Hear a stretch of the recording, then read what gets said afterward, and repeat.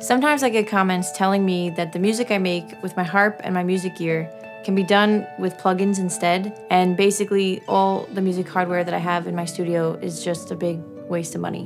When I make music, I'm usually using like 90% music hardware and like 10% plugins, and Russ uses plugins mostly to mix. If I got rid of my whole music gear collection and just used Ableton, would I still be able to make good music? I don't know how to use Ableton. I've never used it before, so I'm gonna invite a pro to come to my studio and help me out. So this is Bad Snacks, and she's not only an incredible producer, but she's an amazing string player as well. First, I'm gonna make the best music I can with only a laptop, and then she's gonna show us what she does starting from scratch. All right, should we switch spots? So this is Emily's first time with Ableton. I do not feel confident about this at all. I feel like this is gonna topple me. Pokemon my ass version. You're basically putting someone who has no drum knowledge in front of this program. No, this is great. Where do we want to start? I always like the beat that goes bum, chip, chip, bum, chip. Like a reggaeton? I don't know what it's called. I know it goes. Let it be known, I am not an expert in that realm. We can start like. I feel like this is a good place. Okay. Let us two white women make a reggaeton beat. That's like every kick that I've ever in my entire library. Oh my god! Can I just play one? I like this one. It says "kick bag of shit." It sounds like a bag of shit being dropped on the floor. Exactly. Which is a sound that I'm all too familiar with. Whatever tickles your fancy, that's the one that you can just like drag over into, yep, there you go. Is that the bag of shit one? That's BBL kick, but I'm gonna put bag of shit also. BBL? Isn't that like a butt lift? And then you can copy it and paste it onto the next bar division. And then oh, I get it. Okay. And then going really great. You're halfway through the measure. So you just have to fill the other half. No, not with like just with the kick. You can hit Command D and that's duplicate. Yeah, and just shift it over with the air. Okay. Or it's the wrong spot. And now we should have a 4 on the floor. It's so easy. So hit it. Oh, okay. Yeah. Okay. We should probably bring in the tempo down. So do you see where it says 120? I've never seen anybody do it. Let's try a rim. Rim. Yeah. Oh, that's it. So don't drag it into the same. I'm gonna put it over here and then short it. Oh no, okay. We have 3 bars later, which I don't know how that's gonna serve you. I was putting it there to save it for later, and then I would put it in spots. Save it for later, like a little snack. Turn this off. This is what you've just done. Are you ready?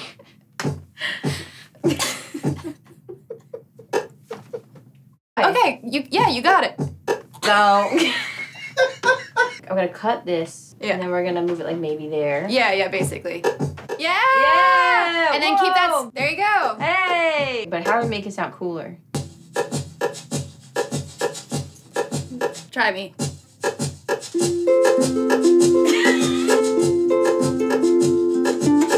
This is like really empowering. Right? Isn't it cool? Yeah. If you hit M, that's gonna turn your keyboard into a playable instrument. You have to just record enable the track though.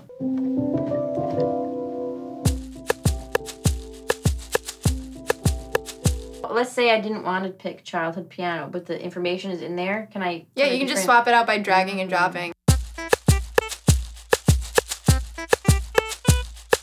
If it was terrible, would you tell me? No. Neither of you would tell me. Not at this moment. What are the effects over here? Airplane wave?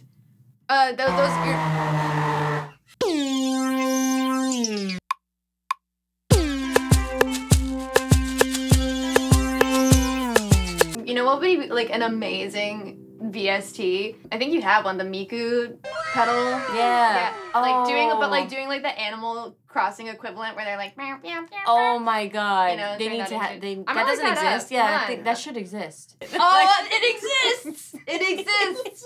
Stop. Free. It's free. Hold on. It's gonna give you a virus. That's the cutest thing ever. Yeah, the little That's whistle. whistles.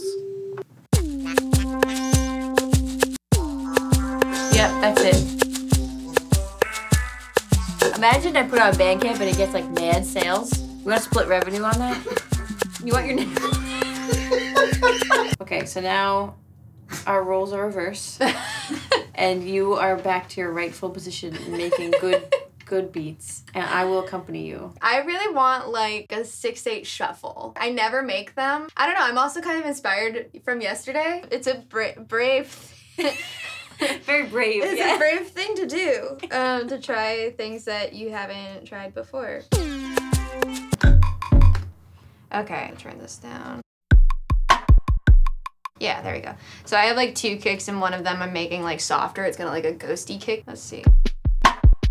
Programming drums is such a wild ride. Sometimes it's like, okay, how would like a real life drummer do this? And at the same time, there's so much about it where it's like, this defies the laws of what a drummer would do. So if we were to turn this into like a 4-bar phrase, I should do an open hat there. I want something a little mellower than that. Maybe. Let's try it.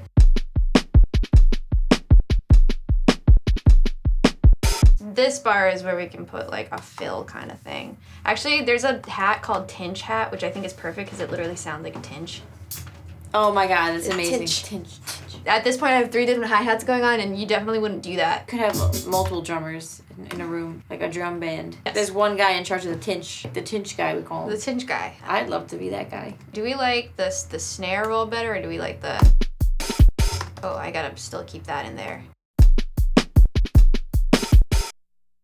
Nah, I like the snare roll better.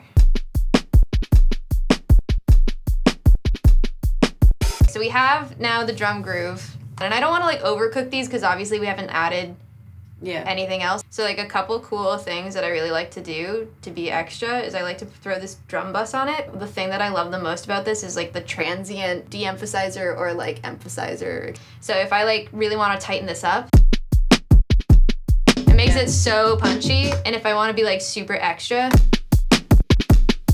I always kind of go more towards tightening them. And then if you want to make it like a little bit vintage sounding, yeah. It's kind of dark, right? You should honestly just play whatever, because the other thing too is I can like chop it.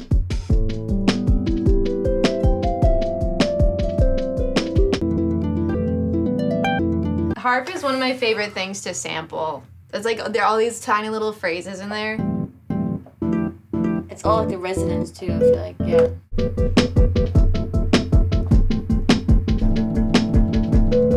That's cool. That's cool. Hold on, I'm gonna be really obnoxious about this for a second because it kind of feels like a guitar to me. I like these two a lot. Yeah, I like I like that.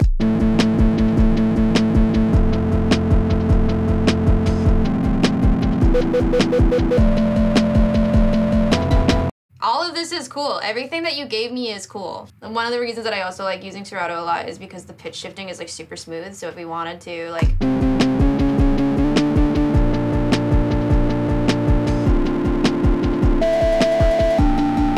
Oh my god, that's so cool. I mean, that's kind of cool. It's a brighter sound. Maybe trying something in D minor over this and just seeing what comes up.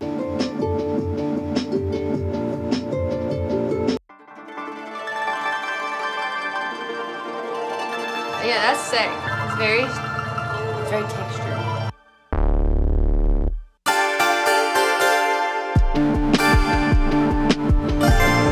That's so pretty. Like a big layers lady.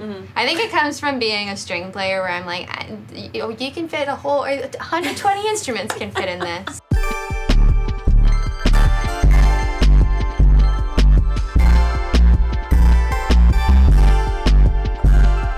You should add a part on this. Oh.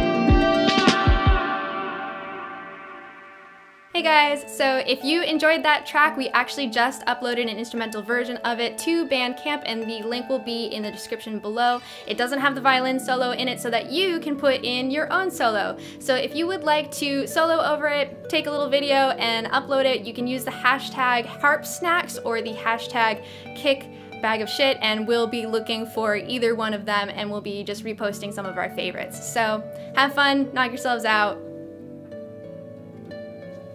What did you learn today? I learned that I'm not very good at Ableton yet.